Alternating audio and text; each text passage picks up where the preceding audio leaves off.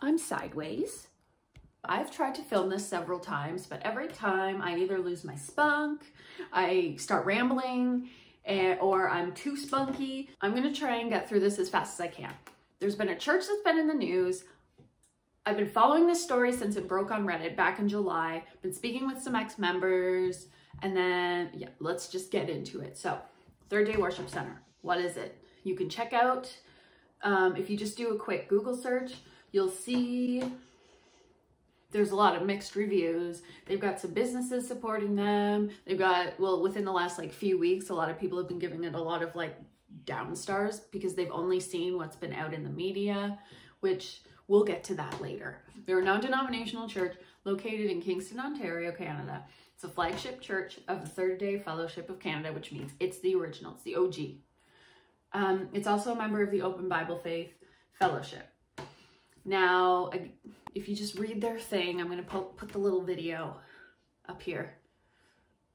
I'm going to click on this live stream because this is an important part. So once everything went viral off of Reddit and the news picked it up, and you probably saw the Kingstonist article and whatnot, once they started to get controversy and criticism, they wiped all their live stream archives off of their little archive website on like livestream.com. They used to have videos from like 2014 or 15 all the way to, well, whenever the news broke. I think it was September. Yeah. So that's what we know. Their Twitter was also, I think, yeah, that also quit after the articles were breaking. Again, we'll get into that later. So if you look on their live streams, you'll see that the music's super loud and it's super fun. And well, they're not actually dancing around and stuff now because you're not supposed to due to COVID. So we've got Pastor Francis Armstrong and his wife Edith started this church back in like the early 90s. It was called Frontline Worship Center at first. Avril Lavigne actually used to attend when she was little. So like, that's fun.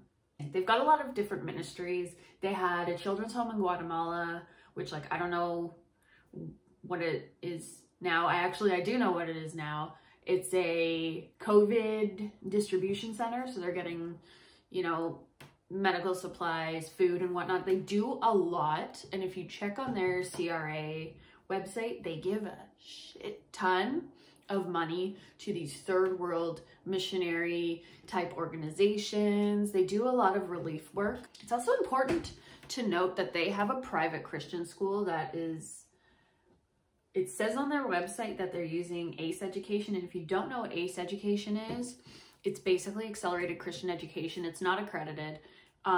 It's caught fire for being racist, homophobic, not scientifically based. It follows young earth creationism, evolution's false, and all that kind of stuff. So we don't know to what extent that school is using ACE education, but it is just says on their website that they use it. So we don't know if they're actually using it for like science or just like English and math. They have a Bible school. Someone told me also that they used to have a dance team, which I think is pretty cool. So they do all this good relief work. They've got a lot of different things going on for them. They've got a lot of members. They've got crazy fun looking services. It's not so bad, what's the fuss? So what's the problem? We're gonna get into that. Back in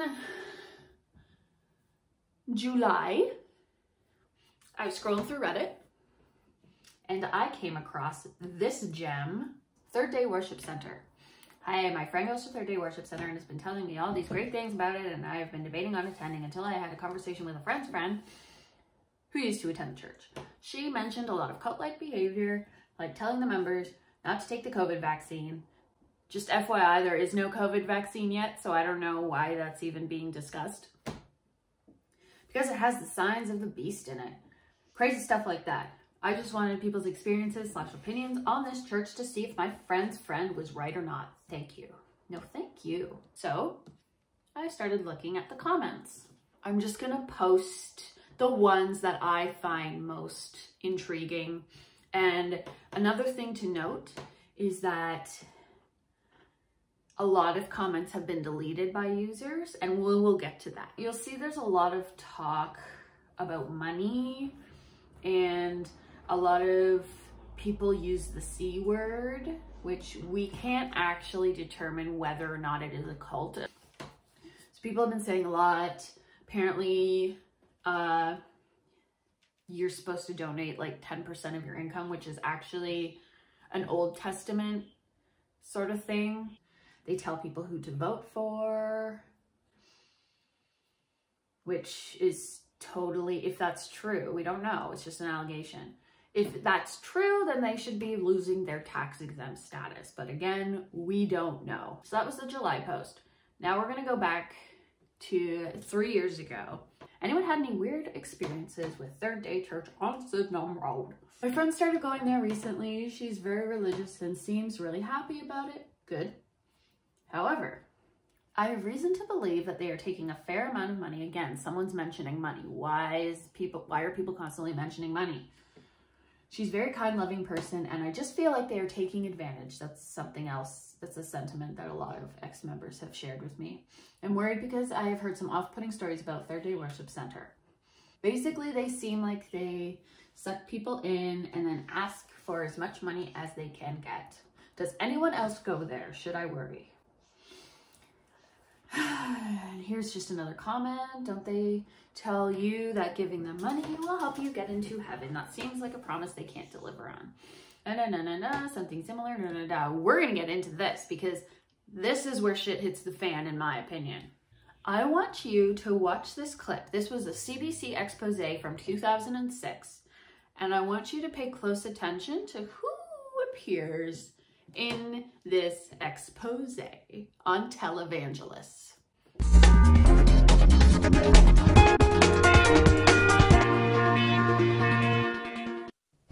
Welcome back. Every Sunday, televangelists ask their viewers for money to support their ministry. There's one religious TV station that promises miracles in return. We speak God's hand and favor into your life. Miracles are coming, and this is for you and your house. Here from Last night, we told you about Tim Tebow and his experience with the Miracle Channel. Tebow, an ordained minister in Humboldt, Saskatchewan, believed in the station's message, send money and God will help you prosper. His new computer business was floundering, so he donated more than $1,000. But Tebow's miracle never came. He lost his business and his faith in the Miracle Channel. And that's where Steve Pasqualotto picks up the story in part 2 of his special report, Miracles for Sale. When you sow into the Miracle Channel, you get a breakthrough anointing. You get the spirit of Tim Tebow was on a mission. He wrote several letters to the Miracle Channel, challenging its interpretation of Scripture and its fundraising methods. I started questioning more and more and more. And it got to the point where instead of getting a reasonable answer, it was just flat-out rejections. They quit responding to me. It ended up that I couldn't speak with them at all concerning any of this, and they were not being held to account. So Tebow began gathering evidence. He taped hundreds of hours of programs. So this would be one of the examples of what we included in our complaints, dealing with RSPs and people being encouraged to cash them in and send them to the Miracle Channel, which is absolutely ludicrous. Somebody right now watching, and God is speaking to them about RSPs. They've got RSPs, and they've got a sizable amount, and it's a security thing. Well, it's not a security thing. Your security is in God, and God's speaking to you to cash those in. And I dare you to do it. What happens if these people do cash in their RSPs and God doesn't come through? Is the Miracle Channel going to be responsible for it? Will they co-sign on behalf of God so that when God doesn't come through, they will meet those people's needs? No, they won't. Felix sent a $1,000 gift, and you know, Felix, again, for somebody else. For Chantal, who needs healing from cancer. We reverse the curse over her in Jesus' name. And we thank you, Lord, that the seed that was sown tonight is going to unlock that, God, that reversing of that curse upon her in Jesus' name. Amen. You see how he attached the seed, which is the money, to the unlocking of that curse of cancer? Who needs oncologists? You just gotta sow a seed. This guy's a genius. I don't know what he's complaining about. Tim Tebow isn't the only one with concerns about the station. For 3 years, Pastor John Wickstrom worked part-time coordinating programs at the Miracle Channel's church. He quit his job and lost faith in the channel. Otherwise, intelligent people are just falling for this, like, completely. You know, this sowing into the kingdom, you know, is giving of your wealth. It's a tenfold reward. You know, you just got to give us you bring us that one paycheck, and God's going to see great things happen in your life. You know, you're going to be. That's just crazy. That is coming from a pastor. A pastor. Again, how is this legal?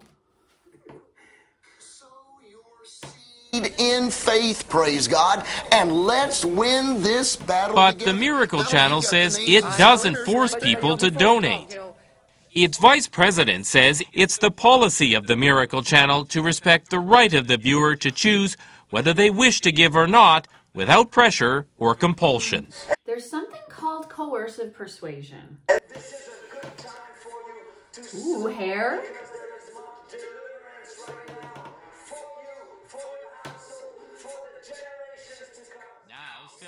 Okay, I'm done listening to this. So you get it. So Reddit happened, and then it went silent. There was a few more things, and then it kind of stopped. And then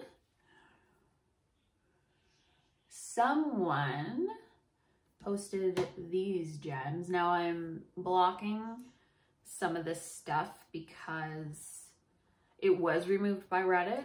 And anytime now, since this whole thing started developing, I've been playing like investigator because I find this kind of stuff so fascinating. Ever since I've started printing off things because people, and we'll get into this, start deleting comments and taking off posts. And again, it's super sketchy, but we'll get into why. So this one says, beware, was sent this from a family member who attends their day worship center. I was informed that the church has been sending this around and telling their members this information is true. So at first, everyone was like, come on, this can't be true. You can read it for yourself. It's basically saying if you mix lemon and bicarbonate, it kills the coronavirus. Again, all weird ass stuff. And then this was posted. So this post has been completely taken down. I think it's because it didn't follow the Reddit policies. But I'm going to show you the picture that I printed off of the feed before it was taken down. And I've blocked out all the names to show you that it was true and that this is a real thing.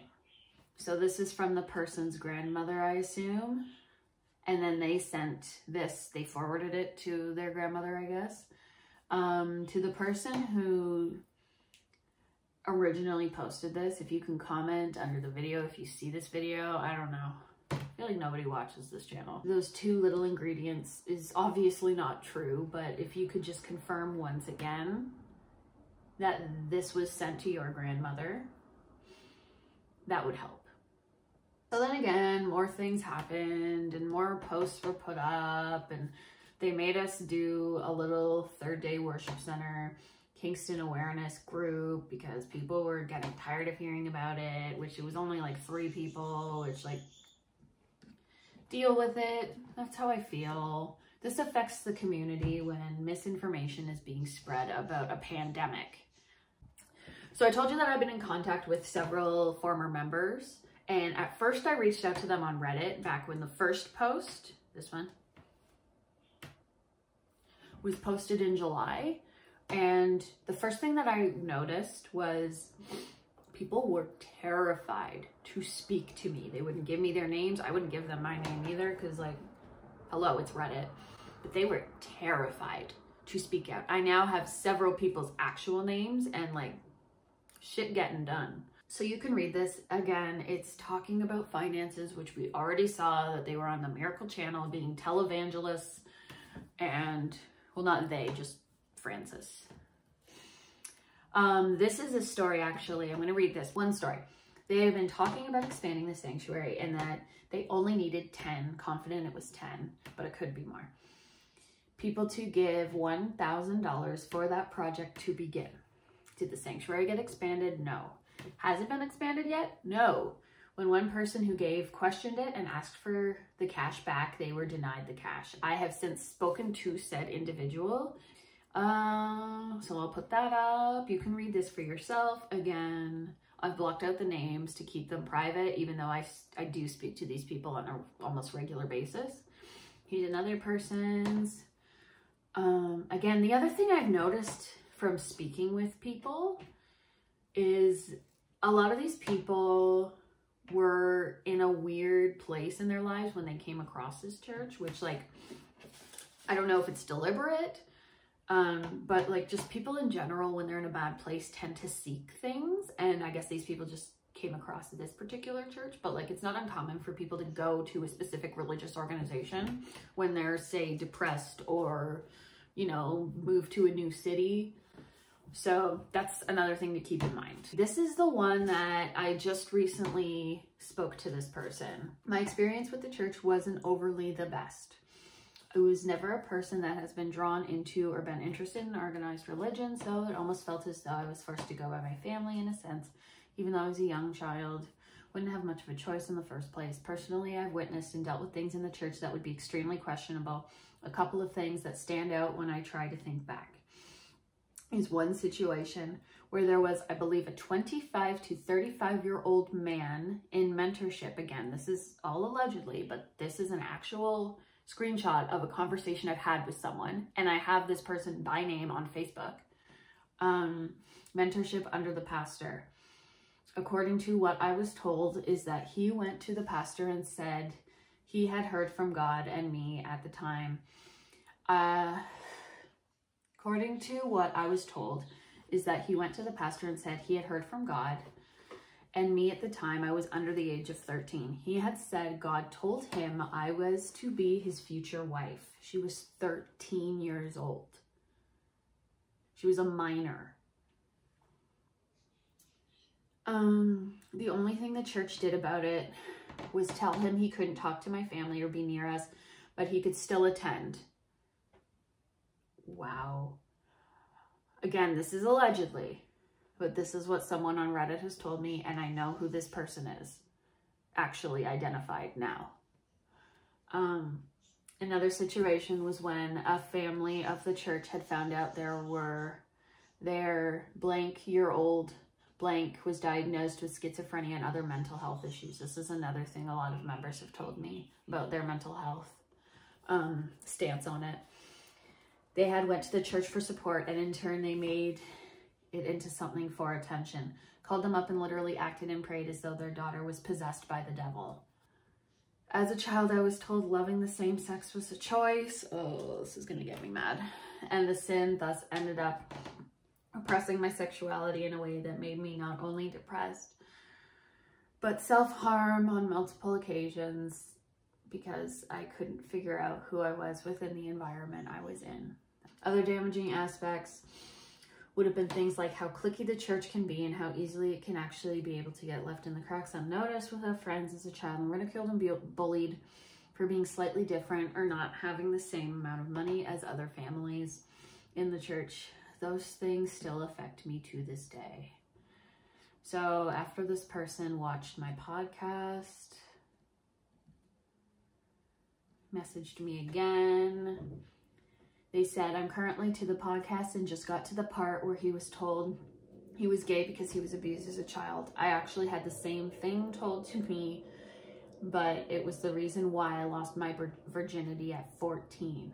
I was put in counseling with blank after my family had found out I lost my virginity. Basically, what was explained and told to both me and my family was the reason I was drawn to do that before marriage at a young age was because of sexual abuse I endured under the age of 5. And it filled my mind with lust and was easily drawn to the devil, etc.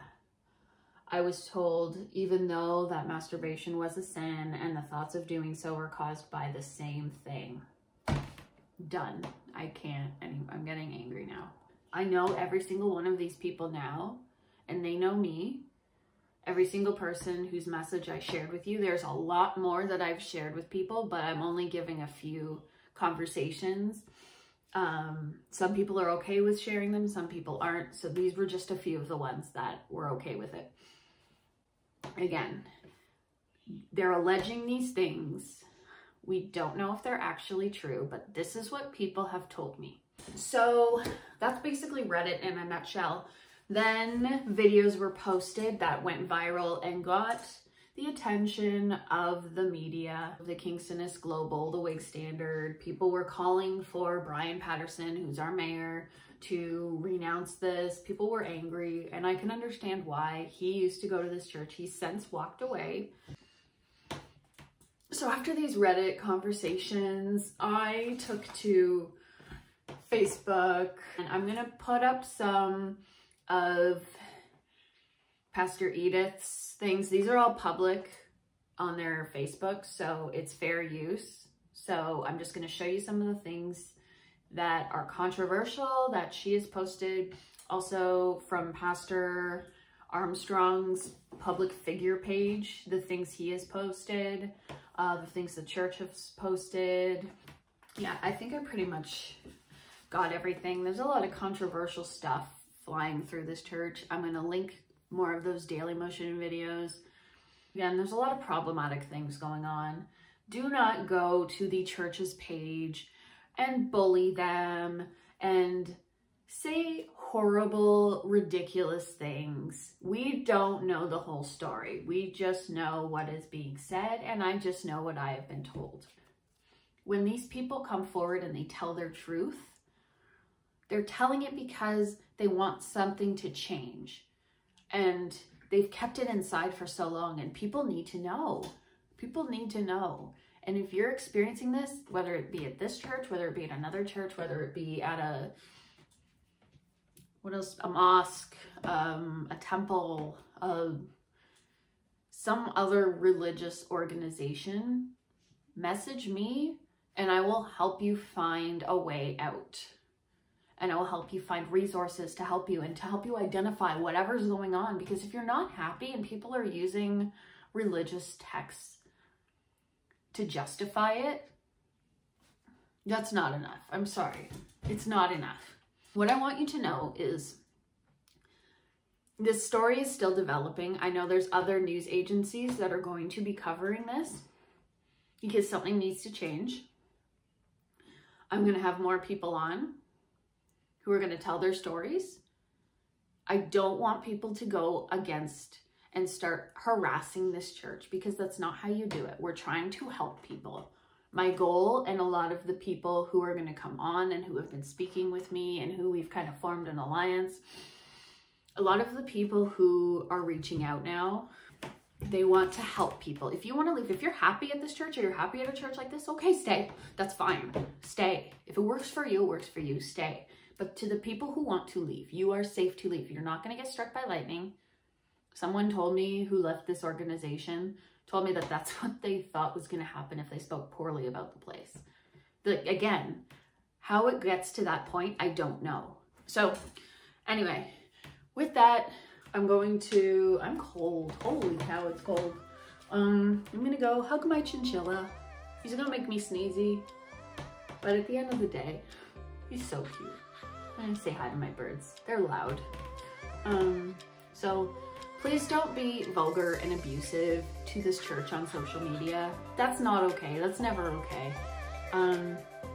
Again, everything I said in this video, everything that people have told me is still allegedly. Be nice. If you need help out of a kind of an organization like this, you can come to me. I'm starting a nonprofit because it needs to happen. Also, happy Halloween.